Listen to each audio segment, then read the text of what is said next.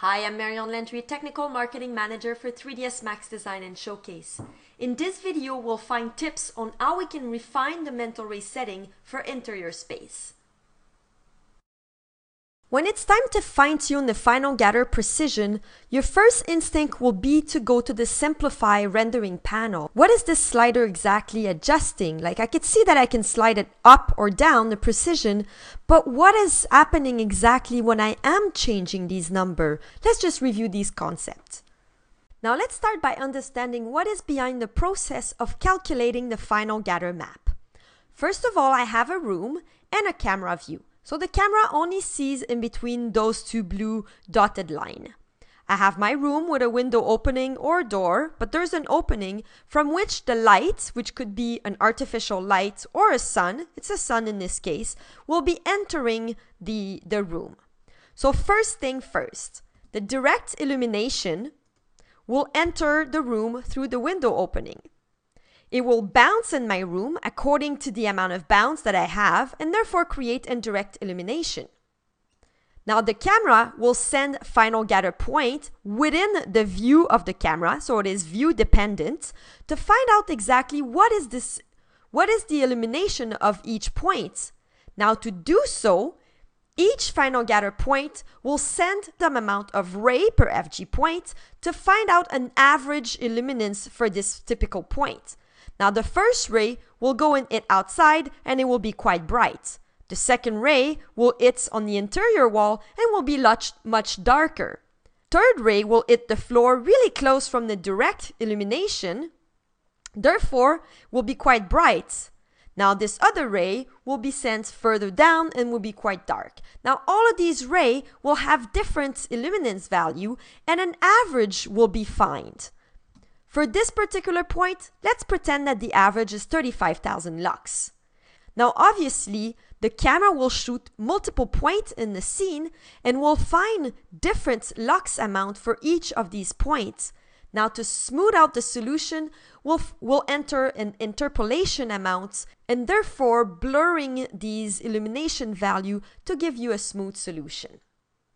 Now to help understand where are these FinalGather points, you can always choose to render a diagnostic render, which will show you, if you choose the FinalGather option, where these FinalGather points are in your scene. So each green dot represents a FinalGather point. Now let's start understanding the FinalGather precision with a draft solution. So you can see that the density of the FinalGather point is relatively low. There's not that many green dots in this rendering diagnostic. The noticeable cloudiness is visible mainly where the FinalGather points are separate from each other with large distance. So the density here is quite low in between these points.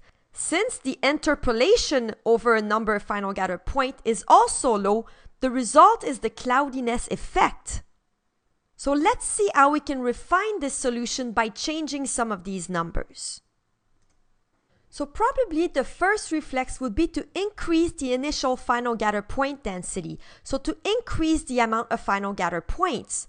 Now you see the density, so the amount of point is really dense, and you see these points are really close from each other, sometimes like almost on top of each other. But if I look at the FinalGather solution, it's still quite cloudy. And the reason for that is that a large interpolation value is required to smooth out the results. So if I look at my number here, the initial FinalGather point density is quite high.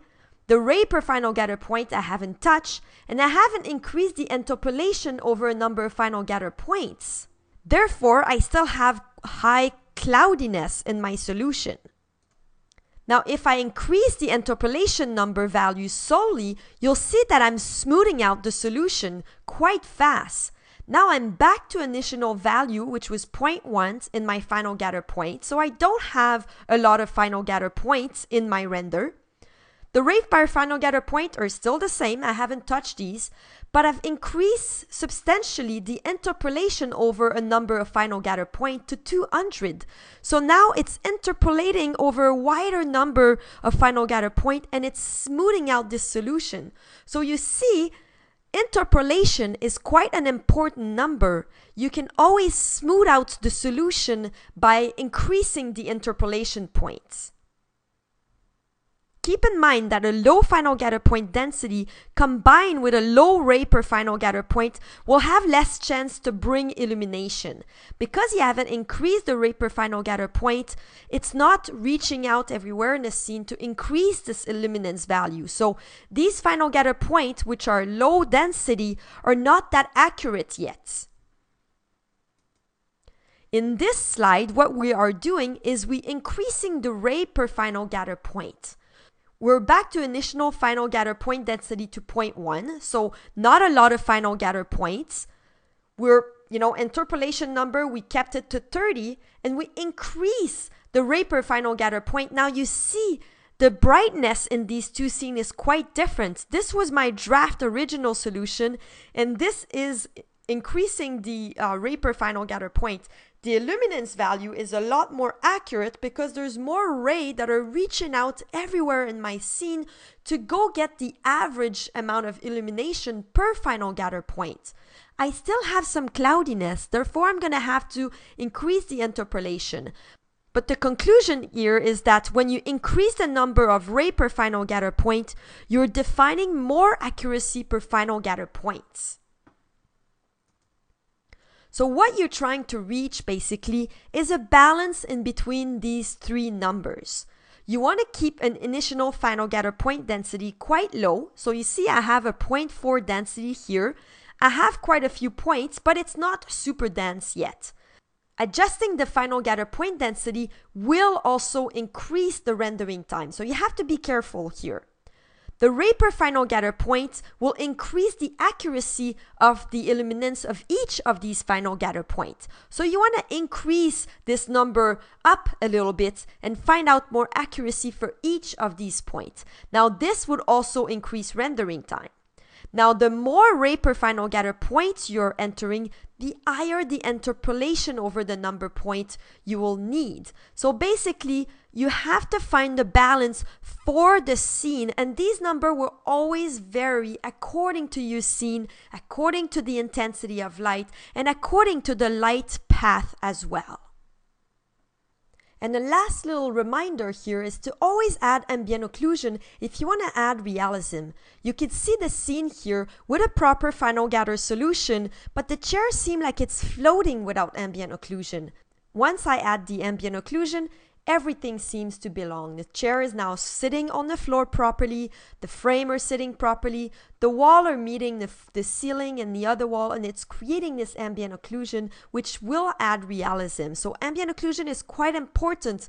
Once you figure out your FinalGather solution, just turn on the ambient occlusion and you'll have a lot more realism to your scene.